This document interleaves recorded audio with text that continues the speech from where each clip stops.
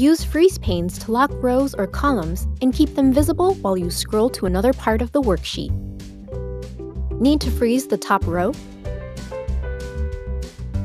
Select View, Freeze Panes, Freeze Top Row.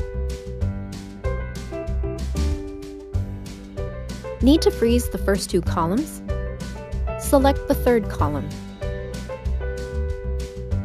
View, Freeze Panes, Freeze Panes. Need to freeze columns and rows? Select the cell below the rows and to the right of the columns you want to keep visible. Select View, Freeze Panes, Freeze Panes. Need to unfreeze panes? Select View, Freeze Panes, Unfreeze Panes.